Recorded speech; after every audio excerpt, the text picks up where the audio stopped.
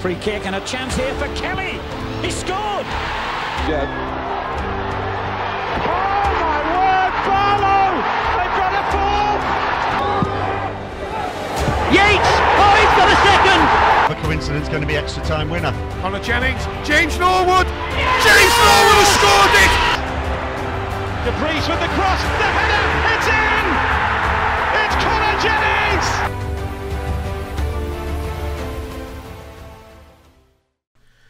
Good afternoon and welcome to a trip to the moon in what today should be a title decider. First game up, Hull City at home. We are 7 points clear of them, 10 games to go. A win puts us 10 points clear of them. I mean, even I can't mess that up, surely. And then we play Charlton at home as well. So since you're last with me, a lot has happened. If you look at our budgets for a start, they've decided to increase our wage budget. It's a bit late. The January transfer's been and gone. In fact, all of February's been and gone. I mean, I suppose we'd go out and pick up a free transfer, but I don't know why I bother. None of the free transfers that are available at the moment are any good. So we might just hang on to that until we reach the Championship. Once the release lists start coming out, I mean, I know the youth players especially start coming out towards the end of the season before it finishes. I might pick up a couple of the Premier League rejects, but I mean, I picked up Broadhead this year early on, but we'll have to see. I'm not sure what's going to happen there. So we look at the schedule. Since you were last with me, which was the Gillingham game? It was the Gillingham. It was the Kieran Morris Gillingham game. We got knocked out of that cup finally. Now, Hull beat us on penalties. Like I said, I've tried desperately to get knocked out of this cup, and this is the quarter-final stage. So there's loads of games still left to go, and I didn't want to be in it. I played a really weakened team, and Hull played their full team, and it went to penalties. It still went to penalties. I mean, you look at Benny Ashley Seal on the wings and all sorts. Ryan Elabiusu, who is one of the under-23s. I mean, I rotated as much as I could. And you may notice a new name in there. I'll get to that in a second. Then we played Accrington, 1-1-0. As I say, really comfortable. We didn't score until the 18th minute, but it was a comfortable game. We should have been well ahead all through. And then we played Doncaster. Played Doncaster off the park. I mean, look at Kane Wilson's getting a 9 in that game. Then Forest Green. Don't really like Forest Green, so we battered them. 2-0 up after 19 minutes. Then we decided to rest a load of players. And then on to disappointments. A 2-1 away defeat to Bristol Rovers. They scored in the 94th minute. So it was a wonder goal. We equalised in the 85th. You think, it's a draw here. But a wonder goal won it for them. And then Rochdale 0-0 away from home. I mean, you could have had a sleep in this game. It was the most boring game to see. I think there was about 2 highlights the entire game. The best player on the pitch, obviously, defenders. Sam Hughes, Kane Wilson, and then Jack Colbeck sitting there. Nothing happened. They basically cancelled Rochdale out, and we were useless up front. On to why you can see a new player in goal there. It's Alberto Rostigan. Now, there's a story behind this, because my director of football went out and tried to sign 2 players. Now, I didn't tell him to, but occasionally they'll bring a player in, and sometimes they're good. So there was a bit of money sloshing around, and I couldn't find the right players. And he put a bid in for a left winger. I thought, oh great, I really need a left winger. So when it comes to sign him, I hit sign, and didn't notice that it wasn't a left winger he'd actually agreed terms with. It was a goalkeeper, and the left winger rejected us. So we brought in this goalkeeper. And I have to say, he's a great goalkeeper. Look at him, 3-star current ability, 5-star potential, much better than Davis. So I signed him, and I thought, he's going to take straight in the team here. Because Davis isn't saving any long shots or anything. And you look at his rating, he's getting a 6.88. Now, if you know anything about goalkeepers in Football Manager, they don't get high ratings. But he's already sitting at a higher rating than Davis. So he's made some great saves as well. So we're going to keep him in. He come from a team called Mestre. Now, I've never heard of Mestre. And I'm sorry, Italians, if you're watching this, but I'm not even sure what division they're in. It just says Serie D. They're in Serie D there. It says right at the top. Why didn't I see that? And look at their ground. It's nearly as bad as Wrexham's ground, but I bet you they can keep all the stands open. Right, so forget all that. We got a new goalkeeper, which is bizarre. So we're going to go into today's team. We're going to go, where are we? Get to fixtures here. Match preview, team selection. So I'd already set up the team before I decided to go to sleep the other night. And if we have a look here, we're going to play Hines up front, Broadhead one wing, Bowler's back. Thank God Bowler's back. I know Hughes. Morris had a great game last time round, but I'm still not playing him. He's still useless. I know he scored one good volley and set up a couple of goals up. That's his entire contribution this year. That's it. Taylor in midfield with Coote, Colback just sitting in front of the defence there. Nazita, Hughes, Brown and Wilson and Rostigan in goal. We haven't had a problem with Nazita. He was injured for a few weeks there, and this is his first game back. So I did miss him. But the problem being as well is Brown then got injured as Nazita was coming back, so he has to play because I've still no Monte. And while the other Brown can play at left back, he's better player in centre defence there. And look at Hughes. Hughes is really coming on at the moment. Already up to 4 stars now. 1.6k a week wages. Can't complain at that. And another half-star potential there. So he's one that's going to step into the Championship no problem. I'm being presumptive here. I think we're making the Championship no problem at all here. So we're going to get straight into the game here. So as you can see, Nazita is lacking match sharpness, but I don't have any other options. No realistic options anyway. So you look at their team: Honeyman, O'Dowda, De Silva, Jimmy Greaves. I've never seen Jimmy Greaves centre back. Lahage, Long. They've got a good team. They've got a better team than we have, to be honest. And they're playing very defensively too. Henriksen's their best player. I should really stop calling out their players before the game, because all it means is they will score against us. We know how it works, Football Manager. Anyway, I'm going to be passionate, and we're going to passionately avenge the cup I don't want to talk about. Defeat on penalties, of course. A game I tried to lose. So straight into the game here. So, see how we line up. I can't see us being overrun in midfield. I don't know, maybe down the wings. We should encourage our players to make shorter part. Yeah, that. So I'm trying to do these in less takes. So I'm leaving in the mistakes I make sometimes in pronunciation. There you go, pronunciation. I'm going to get creative and things like that. So I think it sounds a little bit more natural than me stopping every time I said a word wrong and having to go back and re-record. Now you can't do it in the games, of course, because you'll miss goals like that. Is he offside? He's offside. Thank good for that. But I'm trying to make it sound a bit more natural and free-flowing and get a bit more personality in. And we all do make mistakes, so... Anyway, enough of that. Wilson into the box, and... Oh, is it the bar? See, that back post, we have Sam Hughes there now instead of Monte. He's not as prolific, though. I'm going to say that, he's going to score now. Nazita's got the ball. Out to Coote. Back to Taylor. All the way back to Broadhead. What's he doing defending? That scares me. All the way back to Rostigan. I will get his name eventually. I've got to remember it. It's the first couple of times I've said it. Sorry there, I'm just... hay fever's catching up with me again. Coote. Back to Wilson. This is a really patient build-up. Bowler. Can he beat his man? Doesn't need to. Back into Coote. Oh, what a hit. Ali Coote. You sound like you're from Iran, but that is some hit from Scotland.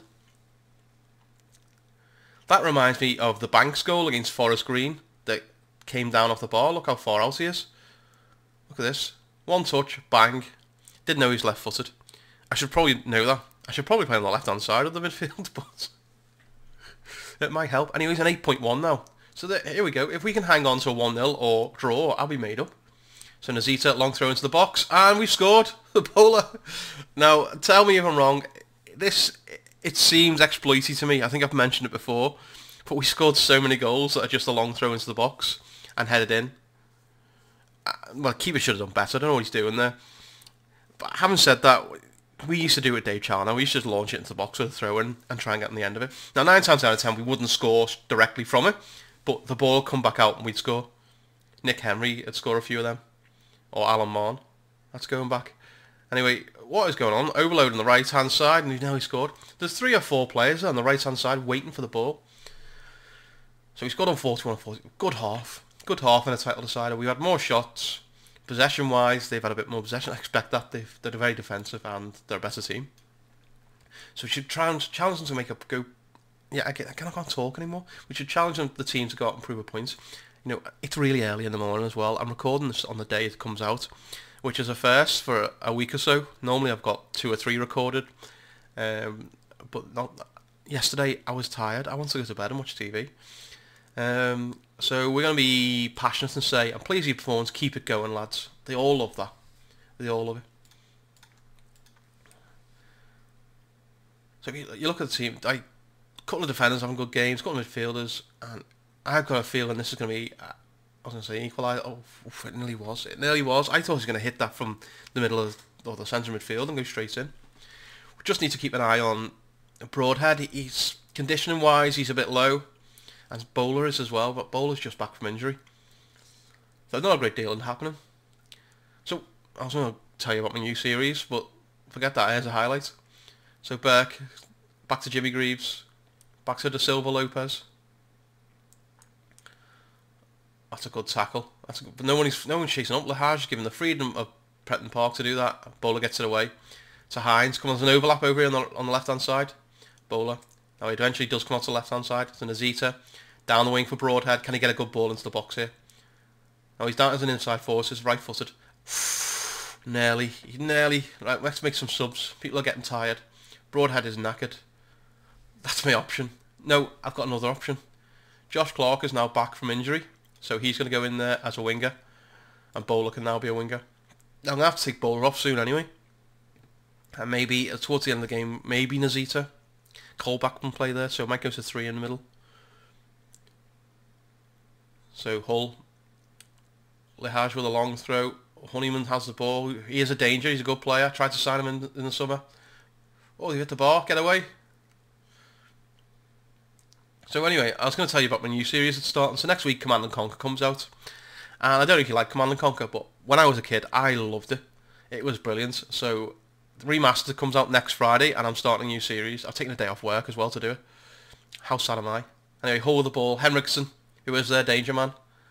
That is an interesting tackle on a yellow card, but he's got away with it. Hines goes past 1, or nearly goes past 2, but Wilson's got the ball. Can he get the ball into the box? Come on, Wilson, get the ball into the box. Good ball to the back post, and Bowler's there.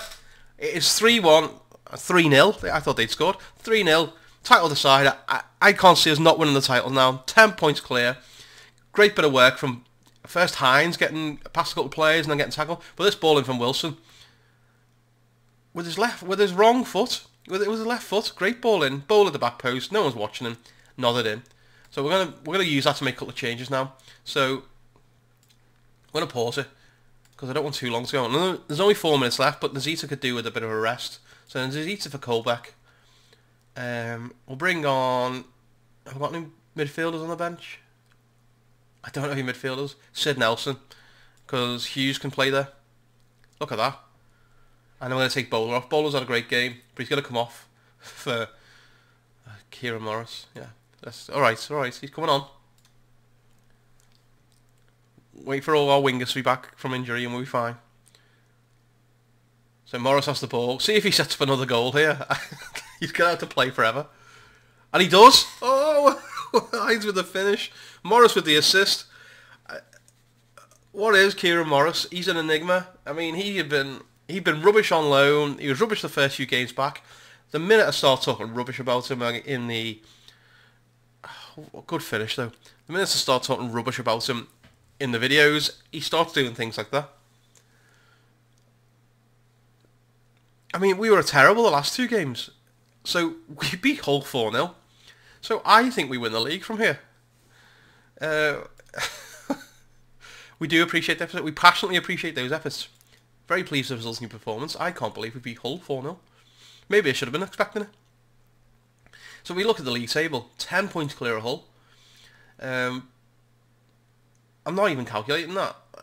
We're miles ahead of everyone else. So we're... okay, unless there's an earthquake or, dare I say, some kind of global pandemic in the game, we have gone up. So we're going to be in the Championship next season, so I need to really start planning for that.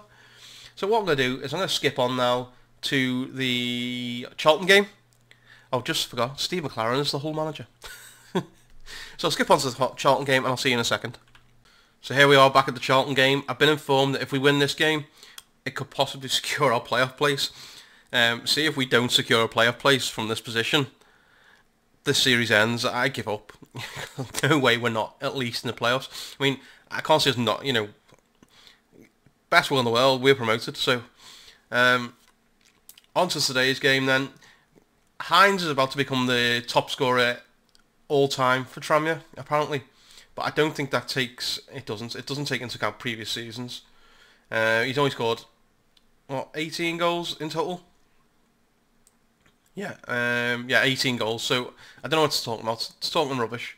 In fact, if we go to home here and take a look at, not my history, club info, history, and then landmarks. Nope, records. See, that's even wrong there. James Vaughan got 21. So, I don't know what's talking about. I don't know. Anyway, into the Charlton game. Team's unchanged. I've got the hiccups, of course. And I say a lot, I know. And now I'll point it out, you'll notice it even more. So, Lyle Taylor up front. Good player. Jake Forster-Kasky in the middle there. Good player. Let's hope it goes well. A draw, again, I wouldn't be too displeased with the draw. It's Charlton. Charlton are a good team. Let's be passionate. We can secure a playoff place at worst. Okay, we'll say that. So straight into the game here. And first few minutes, nothing really happened. You can see us beating Hull 4-0 and then losing this one rather daftly. So Bowler, Jake Taylor, Broadhead, cuts back inside, into Coote. Out to Wilson, ball at the wing to Bowler, back to Coote, back to Wilson, back into Coote again, Colback. Oh, what a goal from Colback. I always say I wasn't not expecting that. From Jack Colback, you're not expecting to hit them. I mean, you know it's him straight away, look, big ginger head. But, again, Coote drives us forward. He's been really good the last few games. Back to Colback, left foot, right across the keeper, into there. Now, I think you'd be a bit disappointed with the keeper there. I mean, as a goalkeeper, I'd be disappointed. Although I couldn't catch a cold. Right, so we're going to, I don't know, praise. I don't drop enough praise for them. And that's why, because only 2 of them cared. No more praise. Not much else is happening in this half. Yeah, 1-0 up. Bowler's been booked again. I've told them to stay on the feet and not dive into tackles and get stuck in, because the amount of yellow cards we pick up is unreal. We've had less possession. They've had 5 shots. Well, we've had 5 shots there too. Reasonably well. But we're doing alright. We're doing alright. Be calm. Be assertive. Let's just be calm. Don't get complacent out there. There we go. They all love that. Apart from a couple of them. I'm not often calm. It's either passionate or aggressive. They're the two ways I am in everything. I passionately play Football Manager, or I do it aggressively. Right. Not much has happened again. We're going to tell them to get creative. Everyone loves a bit of get creative. Now, I don't know why Rostigan feels a bit pressurised by the get creative feedback, but he's a goalkeeper. I don't want him to be creative. I want him to catch the ball. Like, Broadhead's coming off. He's having an awful game. You know what? The sensation that is Kieran Morris is going to come on from as a winger. And Bowler's not having a great game, so I'm going to bring on Clark for him. And put him as a winger. They need match fitness into them anyway. So here's Nazita with a long throw. If we score again from this, I am calling hacks. We nearly do. No. I promise you there is no exploits or hacks in there for throw-ins. We just score a lot of them. Now here's Pierce. This is going to be their only chance of the game. Watch them score it. Nelly. I mean, he's offside. It was Macaulay Bonne. Tranmere fans will remember Macaulay Bonne from the National League, but Jake Taylor's injured now. But he should be doing better from there. Liam Walker's going to come on for Jake Taylor, and he's going to play as just a central midfielder, because I don't think he can play that box-to-box very well. So now we got really 2 advanced playmakers on. And it's kind of a boring 1-0 win. I'm happy with that. Nothing we need to address. I'm not going to tell him anything. He's right. I don't need to give him anything specific. It wasn't spectacular. We did what we were supposed to do. And there we go. 13 points clear now. Did Hull lose? They lost 2-0 away at Bradford. So 13 points clear. In fact, you look at the teams in the bottom 4. We struggle against all those teams. We're better against the teams around us. So, yeah, have we secured our playoff place? That's what we need to know. No, we haven't yet. Colbeck shines. We'll say yes. I'm really worried because when you tell Colbeck he's played well, he doesn't like it. Oh, he did that time. No, last time he shouted at me. So what we're going to do then is, like I said, I believe we are promoted already. So I want to come back as we're about to clinch the title. So I will be back probably around mid-April when I think we can guarantee the title, or at least guarantee promotion. But next time it comes up that the next game guaranteed promotion, I'll start from there. Listen, I keep saying it, I am absolutely blown away by all the support on this. I mean, nearly 1,000 people a day are watching, you know, a 37-year-old dad play Football Manager with Tranmere, which is, you know, unheard of. Now, next year, obviously when 2021 comes out, I'll mix it up a bit. I'll do some sort of, you know, journeyman save, or maybe try and take a team that went. In fact, I'm thinking of taking a team that's in the lower reaches of the the non-league pyramid that were bust. So say like a Darlington that went out of business and reformed. So I'll call it boom to bust. No one, or bust to boom. Bust to boom probably works better. No one steal this idea, but bust to boom. That's what we'll do. If Football Manager 2021 comes out, of course, and we'll take a team right away from the bottom there and try and take them to the top, or they'll go bust again, or I'll get sacked. So listen again, thanks very much for watching. Appreciate all the comments. In fact, the Wembley final one is now up to nearly 3,000 views. I think it might be over 3,000 views at this stage. So if you do enjoy this, please like, subscribe, comment away. Ask me what you want to see. I mean, I'd love that. But thanks very much for watching, and I'll see you all again tomorrow.